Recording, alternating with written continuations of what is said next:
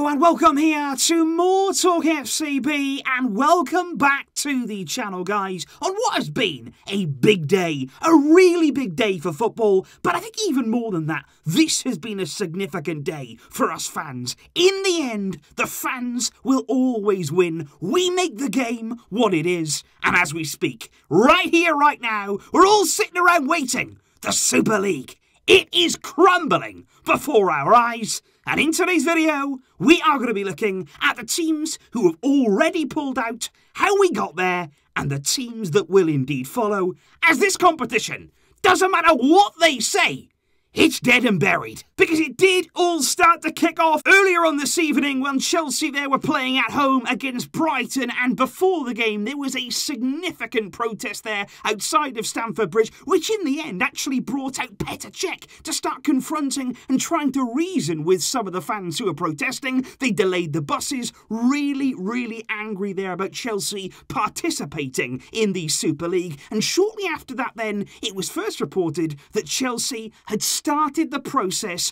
of withdrawing from the Super League. And I think once that happened, there's always been a feeling here with the Super League in these last 48 hours that once one club started there to get a bit nervy, a little bit twitchy, the rest would certainly follow. And it was exactly like that. It was a domino effect there, like a pack of cards all falling down at once, because then came an emergency meeting between all 12 there of the founding clubs. The English clubs looked very much set to be on their way, and indeed, Man City were the first club to say, you know what, officially here, we are gone. We are withdrawing from the Super League, and it was only a matter of time then. Liverpool, Man United, of course, followed as well, Tottenham, Arsenal, and indeed Chelsea themselves, Liverpool too. They are all gone. They have all started there that process of withdrawing from the Super League, and right now, like I say, I see absolutely no way that this competition, that this sham, can continue. And indeed, right now, Florentino Perez was due to actually hold another of his interviews this evening at 11:30 p.m. in Spain, which is well past by now, and that interview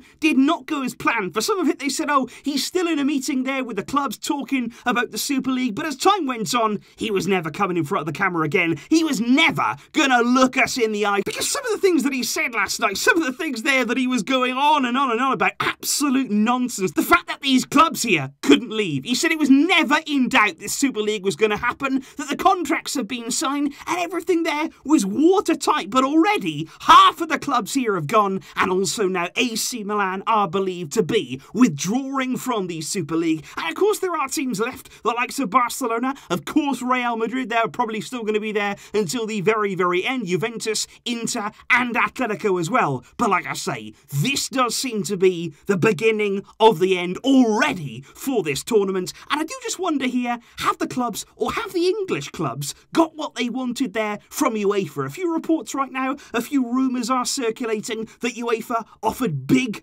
amounts of money to see them leave the Super League. Whether or not that is going to be true, we're going to have to wait and see, but I would not be at all surprised, because like we said right throughout this, UEFA are far from innocent either, and they'll probably battle and combat money with yet more money. But I do want to talk here specifically about Barcelona for a moment, because a lot of people, of course, are concerned about Barca's participation in the Super League, and rightly so. That's not something that as fans we do want to see happen, but I do come indeed with some big news. Even here, if the Super League right now isn't completely dead in the water, the most important thing is that Joan Laporta appears to be in full control of our destiny, because it has been widely reported here this evening, right throughout the night in the Spanish media, that Joan Laporta actually agreed a deal prior there to joining any Super League that basically meant Barca would not participate in any Super League without the socios, of course they're the club members, voting in favour of it. So right now, nothing at all is guaranteed, nothing is sealed, and if the socios were to vote against Barca's inclusion, which I think if the vote was indeed put to them, if it gets that far, if they were to vote against it,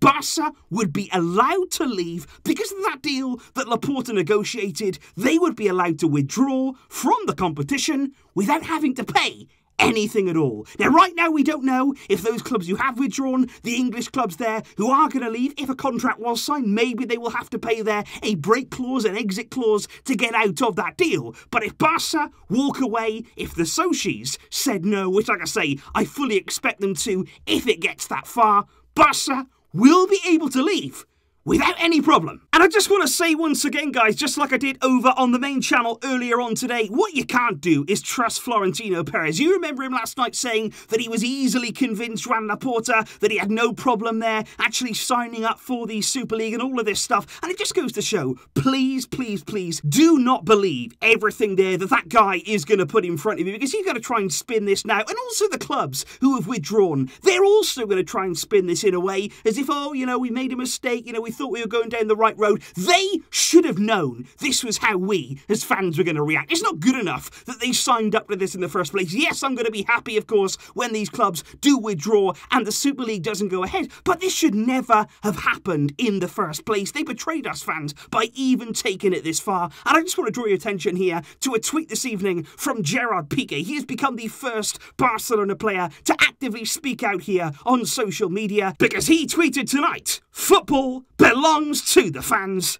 today more than ever." Piqué there responding to what has been a historic day in the footballing world. And of course, Piqué, being Gerard Piqué, he could not resist there a cheeky little dig towards El Chinguito, of course, the platform where last night Florentino was just spouting all of his nonsense. Piqué saying there that yesterday you guys are having a party. Today, all of your plans have completely sunk there. A big, big hit out, and Gerard Piqué never, ever missing an opportunity to really take it there to Real Madrid. But like I say, guys, we are in a much, much more positive, much more settled place than we were 48 hours ago when the Super League was originally announced, when everything there was being confirmed, the founders and all this kind of stuff. I was concerned, and I think we all were, that football was going to be heading down a very, very dangerous path. And I think what we all have to say as well is that, yes, when these plans do indeed fall flat, when Florentino's little plan here, this little project of his, when that completely goes under, we can't just forget about all the stuff that does need changing. Because like I say, UEFA are not perfect. Far, far from it. FIFA are not perfect. There are many things within the game of football which still do need addressing, and we've got to keep this energy. We have shown what we can do, coming together here as the football community. Didn't matter what club you supported, everybody was pulling in the same direction,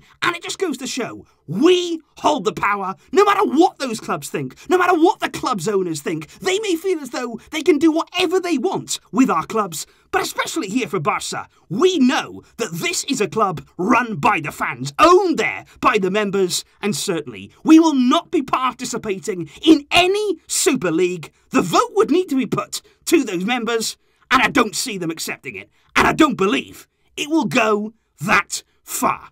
So guys, let me know your thoughts. It has been a whirlwind 48 hours. This is actually my third upload of the day. It has been a very, very long day indeed. But tomorrow, we're actually getting ready for a football match. A football match. Yes, that is right. We're going to be playing against Getafe on Thursday. We're going to hear tomorrow on Wednesday from Ronald Koeman. I'm really looking forward to that. Hopefully he will shed some light on the situation. I will see you guys then. Thanks indeed if you have checked out all of the videos. Amazing support right there.